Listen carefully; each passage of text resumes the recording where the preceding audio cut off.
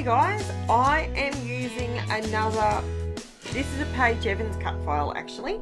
It's not Pear Tree this time, this one's a Paige Evans one.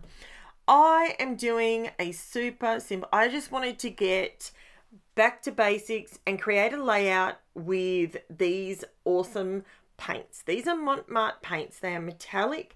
They're called Metallic Acrylic Intro Set. I've got the small ones and these are just acrylic paint, but as you can see, when you add acrylic paint to white, sorry, scratch that, rewind. If you add metallic paint to white, you get shimmer, but you don't get the color payoff. So if you add it to black, as you can see here, add it to black. Sorry, my voice has gone croaky this morning. I don't know why.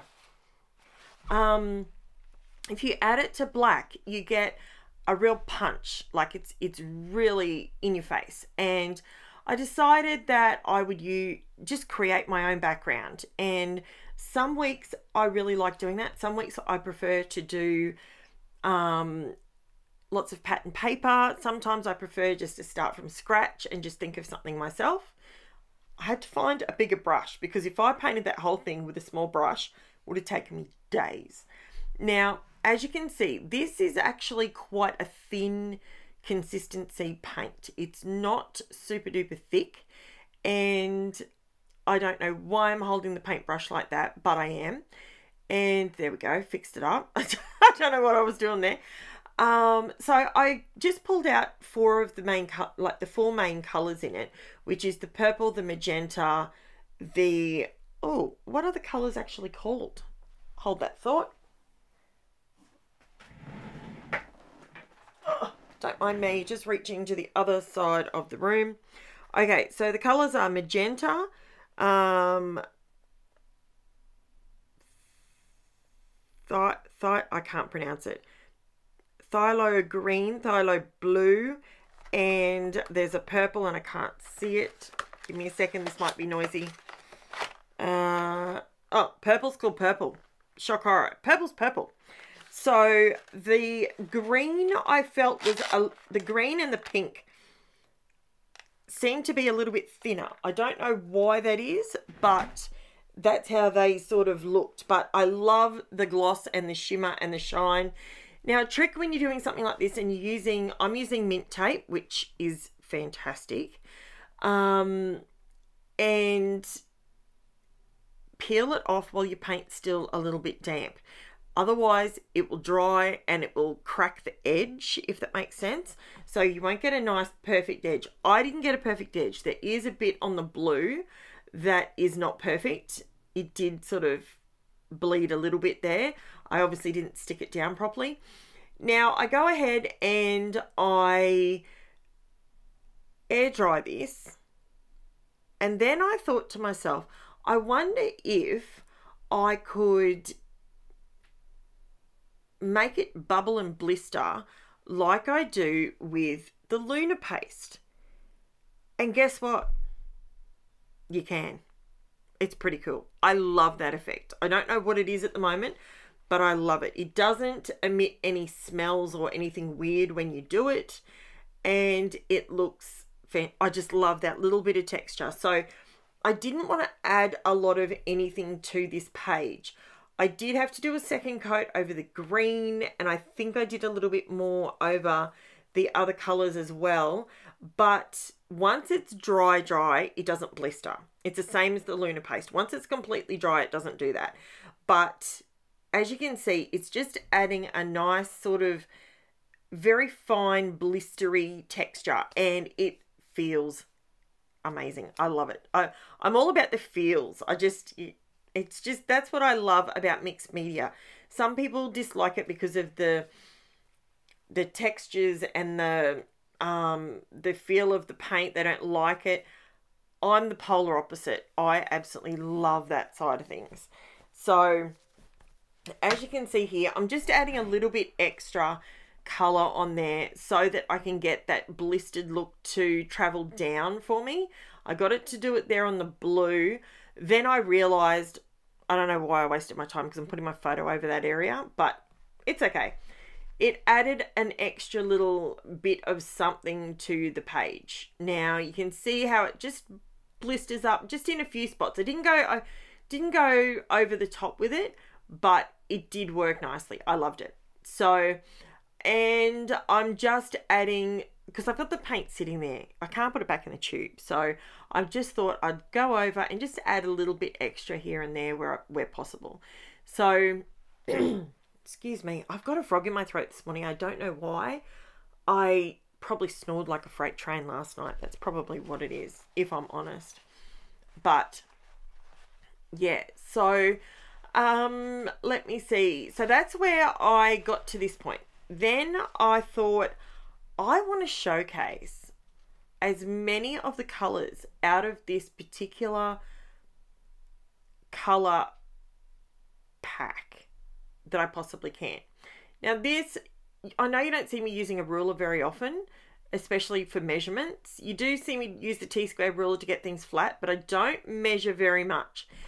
When you're doing something like this, you got to measure, because if you don't, you're going to get to the end and you're going to go, oh, what? That doesn't look right. So yeah, personally, I measured my gap there between my tape and the mica, the painted section. I don't know why I keep saying mica. I've got mica on the brain today. So I pulled out my new darkroom door stencil. It's a 9x6 stencil and it's called Creativity. I did get this one in the design team pack last month from Crazy Craft Obsession. I know they do have this one still in stock, so if you want to grab it, duck over there and grab it. I love these stencils. These darkroom door stencils are something else. They really are. They are brilliant. They might not be your $2 stencil from Kmart, but I tell you what, they're awesome. I'm blending two different colors together. I'm blending the gold and the copper to give you a little bit of variation through, and I did spray this stencil, by the way. I've sprayed the back of this stencil to hold it down, because I find when you're doing words, you want a nice crisp edge on your words, and spraying your stencil works. I use the spray adhesive by Crafter's Choice. That's the one that I use. Apologies, I'm thirsty. It's driving me crazy this morning. So, yeah, I did that and I added... sorry, I've got so many things going on. Just focus on the video, Karen. So, I mixed those. I love how that turned out. If you take nothing else from the video, combine two different metallic paints with some words, and it gives it gave me that 80s vibe. I know it's crazy because this photo is not from the 80s, but it gave me the 80s vibe as I was doing this. Believe it or not, I was actually listening to John Farnham at the time. If you're an Aussie, you'll know John Farnham. If you're from overseas, if you don't know John Farnham, he is an absolute bloody legend from Australia. He is an Aussie icon. He's a singer. He has the most amazing songs. His voice, well, he's literally known as The Voice. He is... Leave me a comment below if you agree with me. John Farnham is amazing. I have got such a broad range of music that I like and enjoy, and John Farnham heavily imprinted on me when I was a younger child. Absolutely loved John Farnham. Still do. And he's actually recently, for everyone else that's not from Australia, he's actually recently gone through a bit of a health issue. He had cancer in his jaw or his mouth. And I believe he's doing much better now. He's on the mend and all the rest of it. Very, very private person, which I absolutely love, because going back to the 70s and 80s and the 90s, like, to be private and be a celebrity or to be a singer. Those two things just don't go hand in hand. So I think that makes him all the more amazing to me. So just a little bit of a tangent there, guys. I just thought I'd chuck that one in. As you can see, I'm just using one of my makeup sponges and sponging these colours onto my letters that go in my title. That's all I'm doing. So yeah, let me know. Do you like John Farnham? I mean, not everyone would, I imagine, but I love him. I think he's fantastic. My music tastes, I love everything from Pink to obviously John Farnham to Cold Chisel, Jimmy Barnes. Absolutely love his voice. Shannon Knoll. Who else do I love? Adam Lambert. Trace Adkins. Like there's complete polar opposites, right? Trace Adkins, my favorite. Oh, I can't believe I've skipped over this one. My favorite all-time singer, Keith Urban. He is amazing. I absolutely love his ability to play guitar. If you have not seen him live, his guitar playing ability is bar none. He is amazing. And I know a lot of people, look, he went to my high school. I absolutely, that's not the reason. I don't think he's hot, controversially. I don't.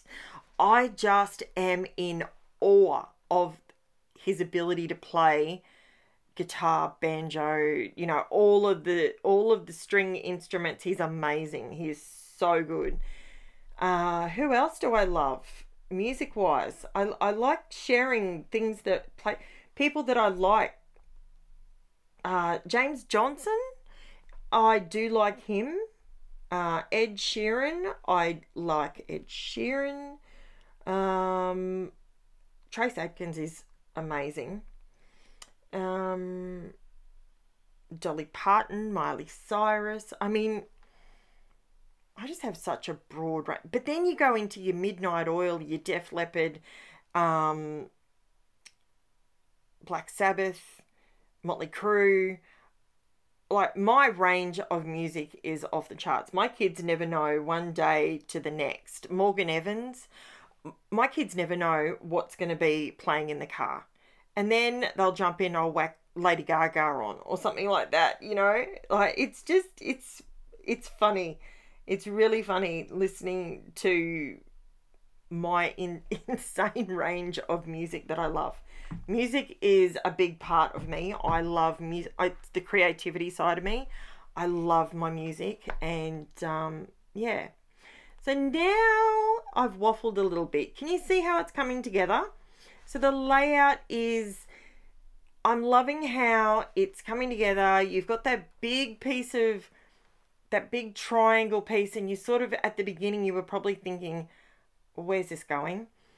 The words balance the words at the top. The words at the bottom, they're just creative words, but it's coming together. And then it was at this point that I went, okay, we need to do some faux stitching with a silver Posca paint pen, because that will help finish off that triangle and help polish it all off. So that's what I ended up doing, and I absolutely love how it finishes off. So thank you for listening to my waffle about my favorite music people, bands, singers, etc.